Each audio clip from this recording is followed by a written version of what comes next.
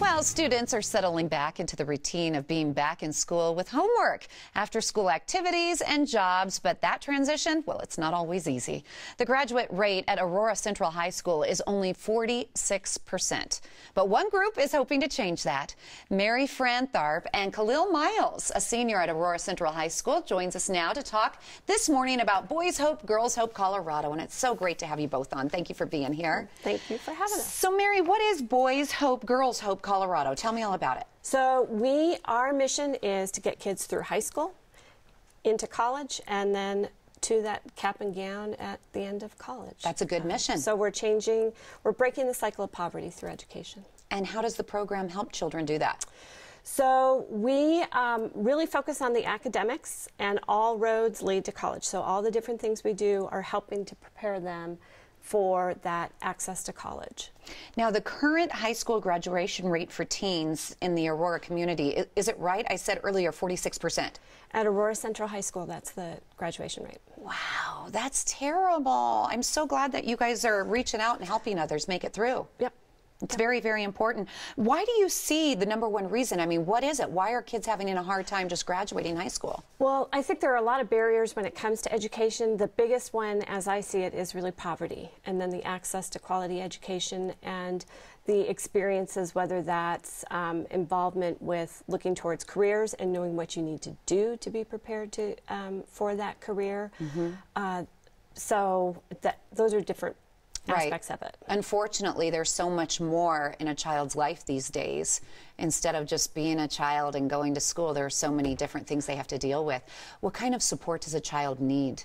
I think one of the things that Boys Hope, Girls Hope does is really provide a holistic approach to raising and helping raise these kids. So it's caring adults, providing mentors, tutors, taking them to colleges and doing the college tours, helping them with their college essays and proofreading that. And sometimes it's just calling them and saying, hey, come on, we've got this volunteer activity and you really need to be there and help us. That's wonderful. Just have somebody there to help them a little bit and give them a hand. And Khalil, tell me a little bit about your experience with the Boys Hope, Girls Hope program. Well, I really enjoy the program because it gives me the opportunity to learn what I want to do with my future, and many of these scholars have actually become like a second family to me because of how much we hang out together and get to know each other. That's wonderful. You had positive influences in your life. And I understand there are different parts of the program that you really enjoy. Is there something about delivering bread, someone said to me? There was one volunteer opportunity where we went to a bread store, and we actually rolled the dough ourselves. We made different kinds of bread. Oh, there's a picture. We packaged it ourselves, and then we drove around giving it out to the homeless. That's so sweet. You know, that's one thing I've always said to my boys. I have 16 and 13. Helping within the community. Community service is not something that you do when you get in trouble. It's something that you should do always to help one another, and it'll come back to you. You know, I'm so glad at a young age you're doing that and you're teaching others. How do you think this program has helped you with success in school, Khalil? Well, it's definitely given me the opportunity to do my schoolwork and learn my subjects better and understand how other people do their subjects and their thinking process. And Mary, I would imagine there are some tough times with kids, and when they're going through some challenging times, how does a mentor help? The mentor is really a critical piece for our scholars. They're cheerleaders. They are checking in on them.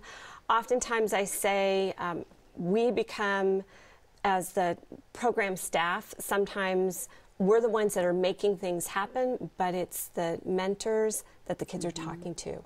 And then the mentors let us also know what's going on so that we can really provide the supports that they need. Good. Is there a possibility that we, the community, can get involved and help teens? Absolutely. We have lots of different ways. You can be a mentor, but if you feel like you don't have time for that, maybe it's coming to one of our career panels and sharing for 15 minutes how you got to where you're at. Our kids need to hear those stories. It could be, we have a group mentoring, which is really book club. So if you like to read, good, you can come out once a month and lead a book club with our kids. Oh, very nice. You can edit essays, college essays. There's lots of different Great ways. ideas. All right, I'll give out the web address and contact information. Khalil, my full-time job is radio. Do you know how I got into radio, becoming a DJ? No, I didn't. I asked. Really? I literally asked. I was 17 years old, and I went to the local radio station and said, could I push buttons, please? Can you give me a job? I don't care what it is. Just let me work, intern. And that's how I started. And now I have a full-time job. So don't ever be afraid to ask and go for what you really want. They might say yes. That's the worst that can happen. All right, help inspire, empower, nurture students, and watch them succeed. You can make a donation or sign up to volunteer by visiting the website, boyshope, girlshope.org/Colorado. You can also reach them by sending an email to denver@bhgh.org. You can also call 720-524-2061. Reach out and help a child.